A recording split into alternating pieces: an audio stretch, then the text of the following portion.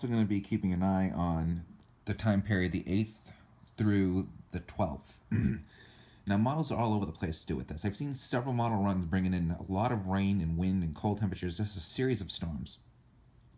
And then tonight's model run says they're going to go north of our area and miss us and just bring us some clouds and breezes, mainly under our weak ridge of high pressure.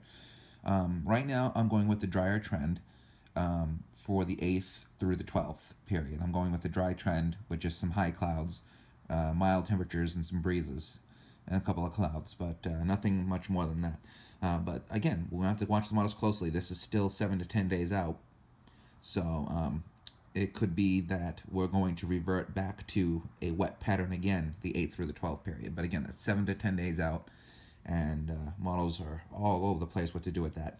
The latest one's wanting to bring a ridge. Right now, we'll go with the ridge because it only makes sense to have a ridge during this La Nina pattern to move in. At some point, we can't have this persistent storminess like we've had the last couple of weeks across the area. So I'm going to keep you guys posted on this.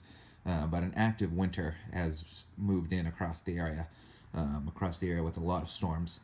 Tonight it's overcast. It's about almost 3 a.m. here, December 29th, and it's overcast right now, getting ready to rain again across the area. Probably Friday afternoon, a few showers, overcast conditions with a few showers. Saturday looks like a wet day, and Sunday also looks like we could see rain on Sunday as well.